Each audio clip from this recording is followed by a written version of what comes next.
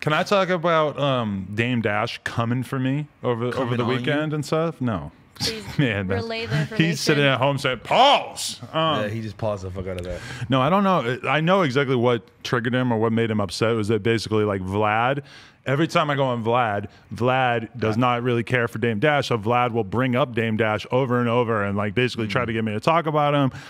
I don't really have that much to say about Dame and stuff. So I was having the conversation, but I don't know. Dame basically got mad, posted the clip on his Instagram. It's down now for whatever reason. But, I mean, I don't know exactly what he was. So the main thing that it seemed like he was mad about is the fact that I made a comment about him when he was on this this family therapy show. How long ago was this? This was a couple months ago, maybe. Yeah. And I just basically said that clip was fucking crazy and fucked up and sort of disturbing. And I don't know if you guys seen it.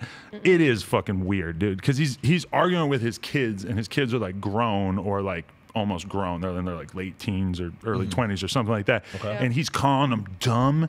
And like just the way he's arguing with them is fucking crazy.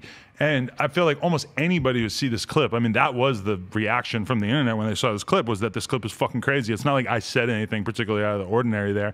But Dame's reaction was basically to say, oh, that show was a setup and it wasn't a respectable show, whatever.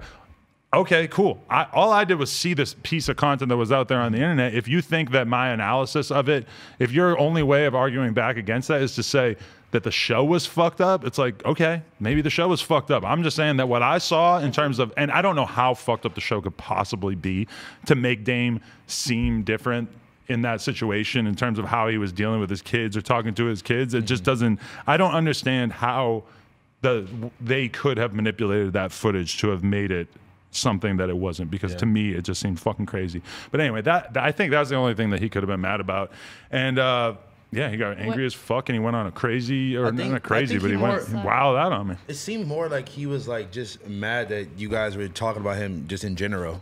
Like, you he guys were bringing probably him up. doesn't like Vlad very much. I don't think he likes Vlad, Yeah. no. I mean, I would agree, but this is the thing, is that Vlad was talking all about how he doesn't think Dame Dash respects anybody, and how Dame, like Vlad kind of leaned into it. Vlad even hit me. Well, Vlad brought him up in the first place. I wouldn't have been talking about Dame Dash otherwise, because I did those 3 episodes of the show, decided that I didn't think that the conversation was going anywhere, and then that was it. You feel like he was just getting into your, like he was just like relentless on you and like just wouldn't let up? My attitude about Dame was, and what really kind of soured me on the whole thing was when we had that conversation where he asked me 5 million times, like, how do you know what black people want? And that was his only reaction in this, was to repost that clip and try to call attention to that clip. And this is the actual problem, and this is why I stopped doing the podcast with Dame in a more literal sense, is because I was trying to have a nuanced conversation with Dame. I never was saying what black people want. I wasn't trying to be a person deciding what black people want. He was able to take a tiny little piece of what I was actually saying, because what I was actually saying in context was I was saying that I thought that the reaction that I was seeing to Kanye's most recent album was that people wanted to see him, his fans wanted to see him address a lot of the things that had been going on publicly, and a lot of that stuff was him publicly supporting Donald Trump. Yeah, but you fucked up by wording it. You literally worded it. It is what it is, but 99 out of 100 people that you would have that conversation with would not do what Dame did, where he fucking took that one little piece of the conversation where I was saying something that was so innocuous and really not controversial at all, and I still will sit here and say that Kanye's fan base wanted to hear him address a lot of that Trump stuff, or wants that Trump stuff to make sense. That for me, as a Kanye fan, I'm like, I have a hard time listening to Kanye and taking him seriously when I know that he supports Donald Trump in the way that he does. And if he wants me to take him seriously as a public thinker, he has to make his support of Donald Trump at least sort of make sense to me. And that's what I was saying. But Dame did the thing that Dame does that prohibits Dame from having a real conversation with anybody, is that he treats conversation like fucking warfare. And he will take something that I said in that situation, where I obviously was not saying that I know what black people fucking want or whatever. I was saying that I thought that Kanye needed to answer for his support of Donald Trump, and he will I think that was his whole point. Twist the whole thing. No, his whole point, though, is manipulating translating what you're saying into something that you weren't saying, and But then also- arguing with you about Look, something but that you never said. Also, you were like deflecting the fact when he was trying to say that, like, okay, it don't matter. Like, Kanye doesn't care what the people wants. He is like an artist, and he's gonna do what the artist wants to do, and he doesn't feel like he needs to explain himself. And he said that Dame said that a couple times. But too. does anyone actually believe that Kanye doesn't care about Not the that he public doesn't response care. to what he does? Not that Because he doesn't care, but it's like I do believe that Kanye is doing what is in his heart to some extent. Mm-hmm. But I also think Kanye clearly cares about the results. I mean, this is somebody who's more concerned about money and fame and numbers, et cetera, than But like anybody. Dame said, he stole what? He still sold like 300,000 or something the first week.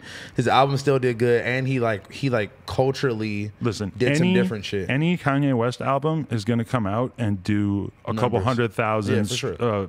equivalents of sales in its first couple weeks. Mm-hmm. There is absolutely no doubt that that's always going to happen, at least for the foreseeable future, I was for gonna say, you think Kanye so? West. Yeah, okay. He could put out an 8-song EP of him farting, and it would Everyone's do gonna listen to it. 100,000 plus streams of At him least. farting, because that's how many people listen to Kanye and want to Yeah. hear what Kanye has to say. We need to talk about that album right now. Did that album make a big cultural impact? I won't say that it made a cultural impact, but like I would say the cultural impact is the lack of impact, is the fact that this was the first Kanye album in which there But- was Changed no everything. serious impact. We But all you- talk about the Sunday service.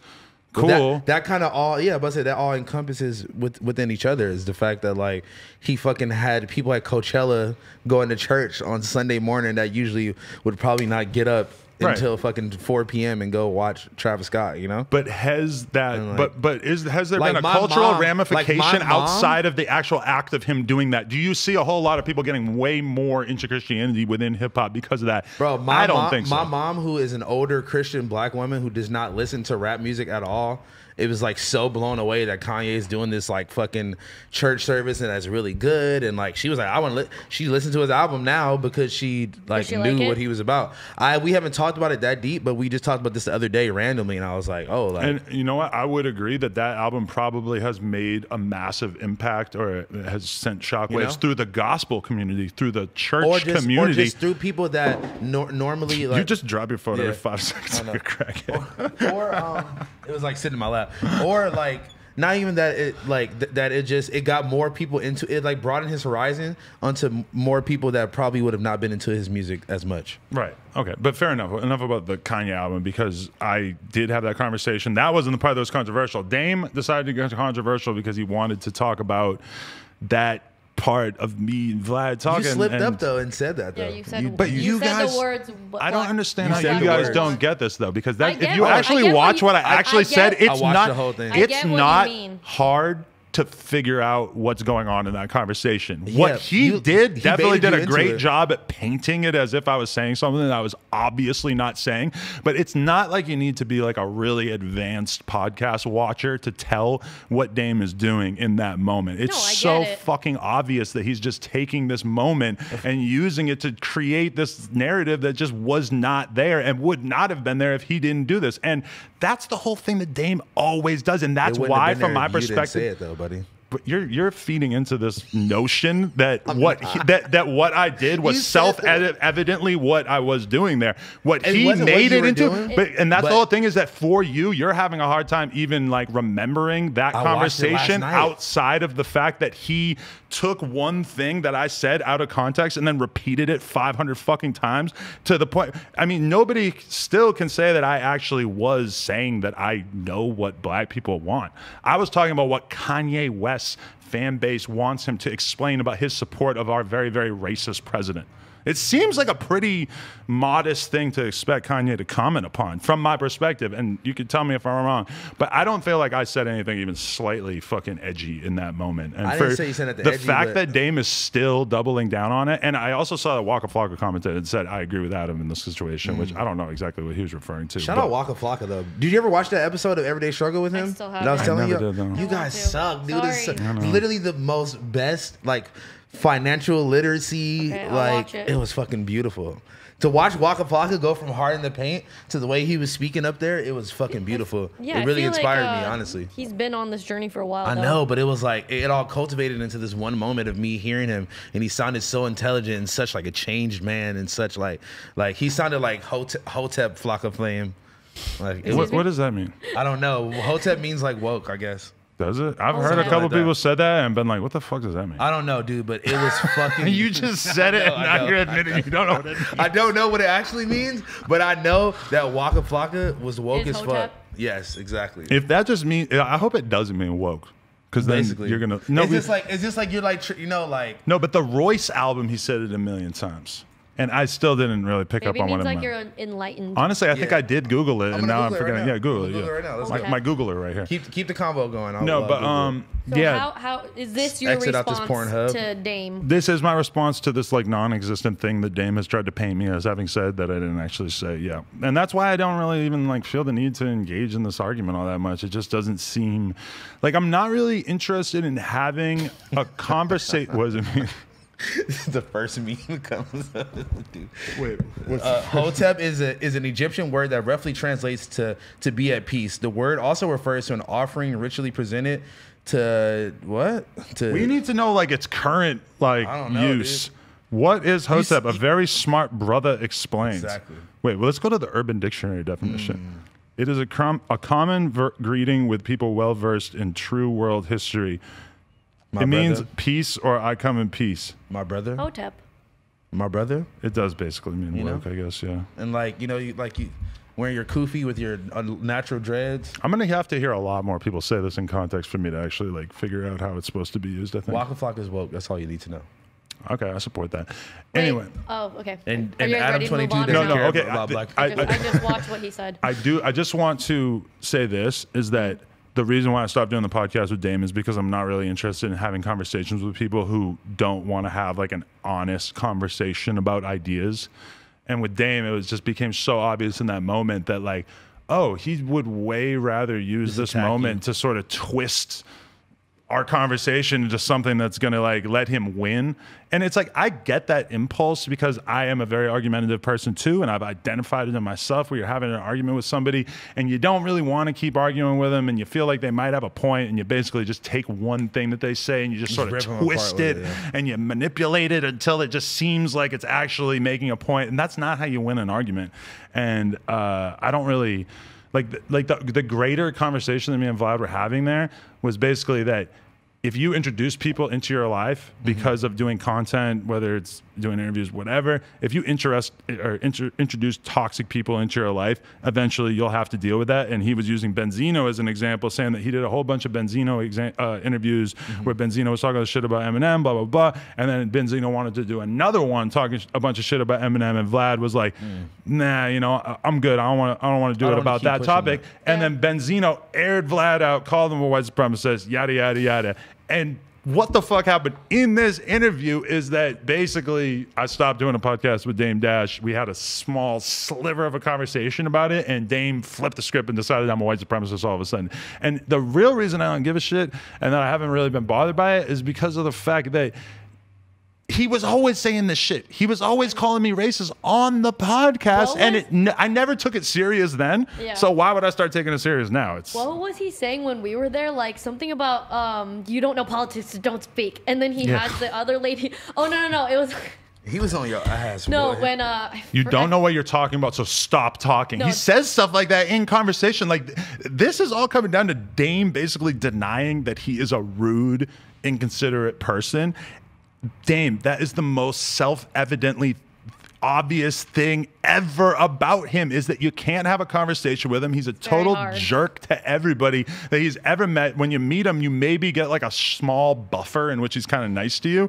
And he basically like surrounds himself with people that won't say no to him and that will just basically be along for the ride of him just sort of wilding out. And it's so obvious, like anybody who goes to his space, that he's pretty much just surrounding himself with people who are going to actually just agree with everything he says and whatever he wants to do. But you'll notice that, like, who does Dame actually have relationships with in the industry? Like, he doesn't do content with anybody.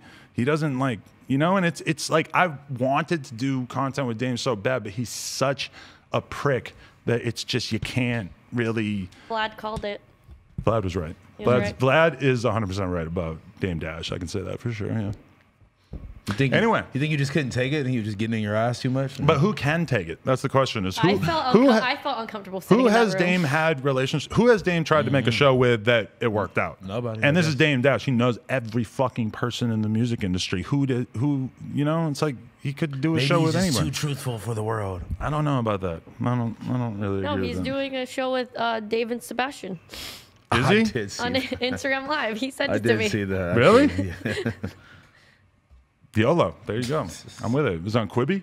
Can we? Oh, y'all got a no. Quibi deal? What the fuck is Quibi? I wanna don't know be what that. surprised. I don't know what that is. It's like this new sounds startup, weird. like a video thing, and it's all like, like movies and TV shows, but everything's 10 minutes or less. And it's like an app, and you got to pay like $5 a month, I think. And it's like they did so much content for it, and according to everybody who's been on it, it's stupid as fuck. I have not been on it personally, but Oh, so There- it's like TikTok but 10 minutes. I guess So yeah. it's like a short Interesting. TV. It's like you said it could be a TV I show like or long form. whatever, yeah, it's a just movie, you know, but it's 10 minutes. they long. created this stupid fucking platform of all this stuff, and I've Why are you heard trying it's pretty to dreadful. diss us being like, oh, you probably have Quibi deals, It's just- asshole. I need a Quibi deal. Quibi, get at me, bro. No, the joke there is just that it seems like Quibi is doing like a deal to create some content with like fucking everyone under the let's sun. go. Let's Chrissy Teigen has a show. I Let's don't know get what the some- fuck let's she's get doing. some Quibi deals in. I'm Let's down go. to do a Quibi thing. Some of the people who have Quibi deals are it's fucking huge, like Chrissy Teigen and stuff. Yeah. I wonder what she's Some of doing on it there. is. Maybe like being a mom, I feel like. Chrissy I see her- Teigen versus the world. I see Chrissy Teigen doing a Live lot on of Quibi. cute mom stuff, stuff. on Twitter. Seems like she would be a pretty good mom to be quarantined with. Hopefully you guys enjoyed this clip from the No Jumper Show. If you want, tune in next Tuesday. We usually do them at about 6 p.m., but check our social media if you want to make sure. And make sure you like, comment, and subscribe. I would love to know your thoughts down below.